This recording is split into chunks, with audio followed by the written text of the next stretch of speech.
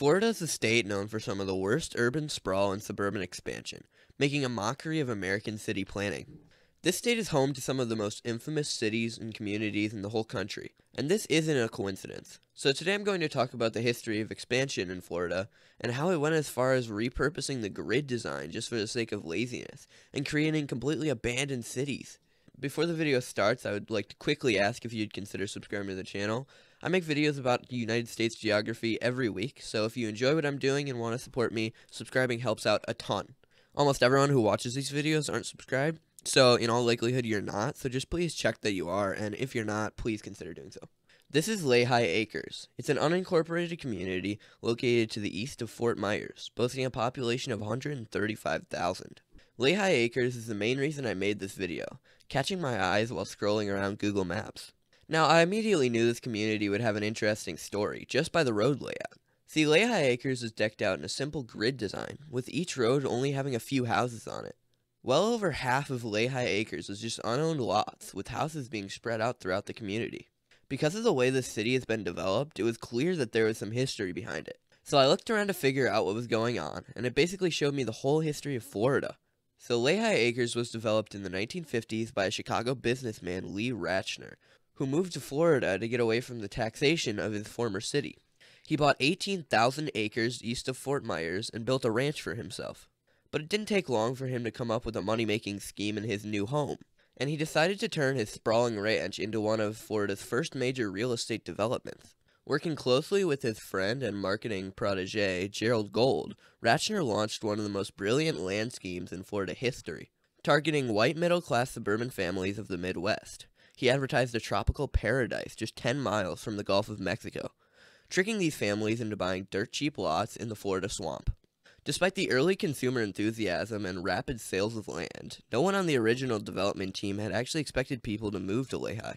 After all, the town was unincorporated, and remains so until today.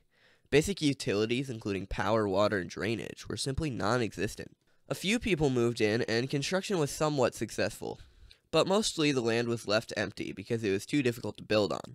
People slowly stopped buying lots, and with the dirt cheap price they were being sold at, the original owners could not afford the upkeep needed to run the community, and the Lehigh Corporation was sold and resold to avoid bankruptcy until finally disappearing in the late 1980s. That seemed like the end for them, with the city falling into urban blight and the land being passed down to new generations, who ended up losing money because the land was worth less than the annual taxes on the parcel itself. The vast stretches of pre-planned neighborhoods proved to be kindling for the fire that was sparked by the sudden availability of subprime mortgages in the early 2000s.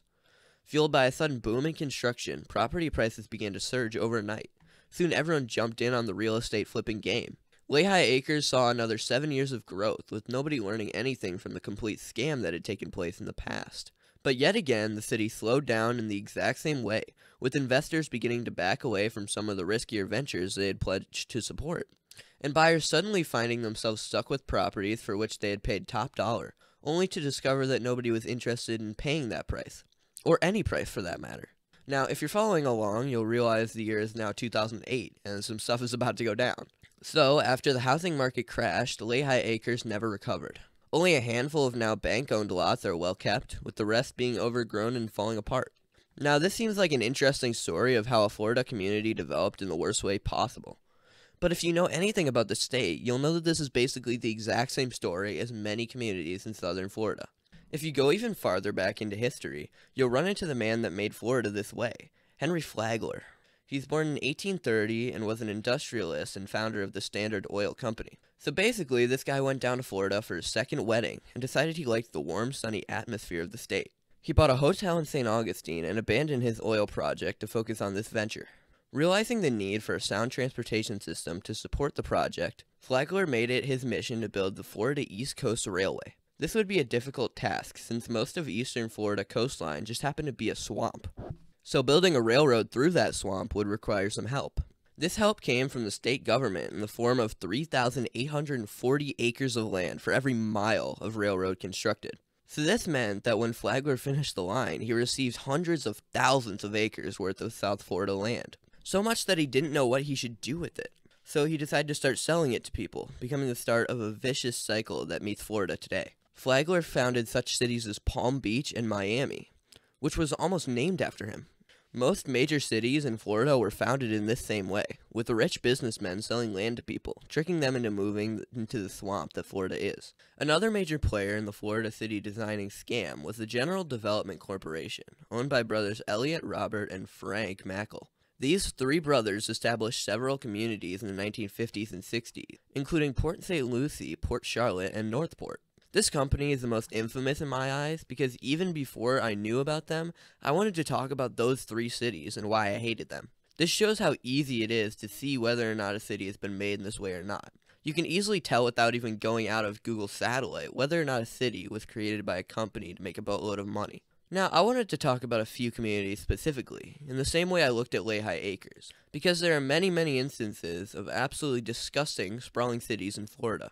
The first one I want to talk about is Port Charlotte, as well as the connected city Northport. These two cities are one of the previously mentioned communities established by the General Development Corporation, and they have something very peculiar going on that we see all around Florida, and that's abandoned and blighted streets. So basically, when these cities were being planned, the founders made complete road layouts so they would never run out of room for people to buy lots, paving miles upon miles of suburban streets ready for people to move in.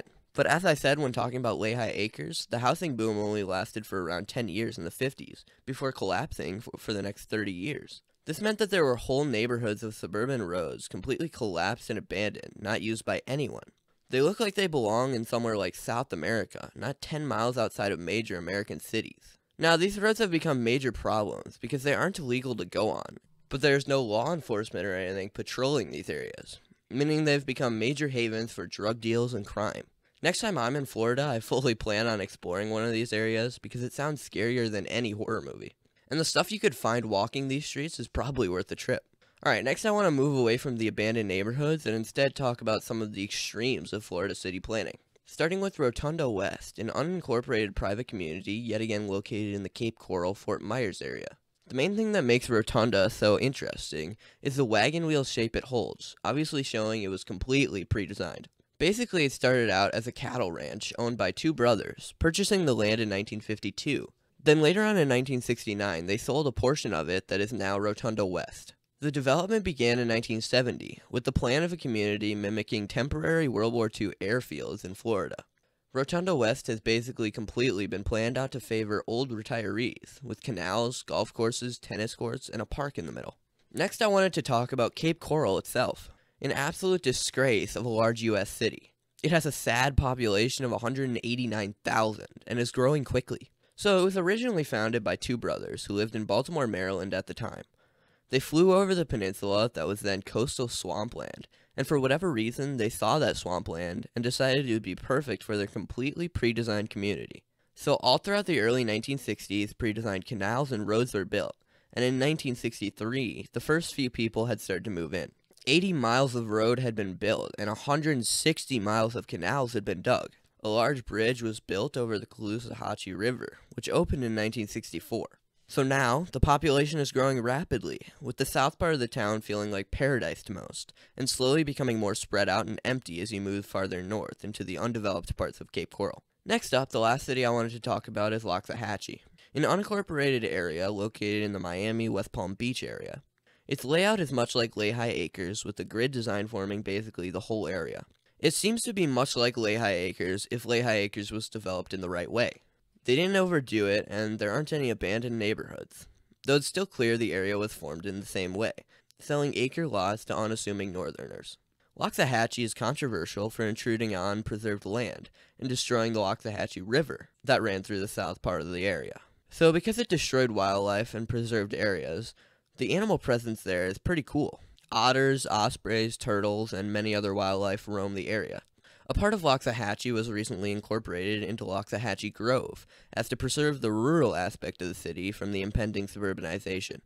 Before I end the video, I think it's important to highlight the time period where all of these were developed, and show how it's important to the decline of the Rust Belt, something I talked about in a recent video. So most of these communities were established in the 1950s and 60s, which goes along well in the timeline of air conditioning, which became widespread in the 1950s. Now this time period was a time for the thriving post-war American economy, with the Rust Belt still going strong, but the South starting to grow. In the 60s, experts started to realize the end was near for the Rust Belt, with all these new communities popping up all over the Sun Belt and Florida area. So, with the suburbanization of America and the move away from inner cities that were found in the Northeast, came the development of disgusting cities in Florida, as well as other states that mainly grew in the 60s and later. There isn't much Florida can do now, as it continues to grow its suburbs and become a garbage dump of sprawl. I don't have a good ending for this story, because we're continuing to see the suburbs grow, and the state become worse and worse. Thanks for watching.